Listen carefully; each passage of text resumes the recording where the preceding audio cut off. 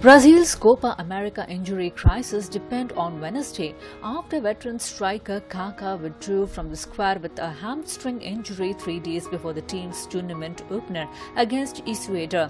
The 34-year-old Orlando City attacking midfielder had been looking forward to competing in his first Copa America but saw his dream dashed after suffering an injury at Brazil's Los Angeles training base. Kaka has had discomfort in training and safety will be auditioned MRI, which showed a small problem. Doctors indicate between 15 and 20 days of recovery, said Brazilian Football Confederation official Guilherme Rinaldi.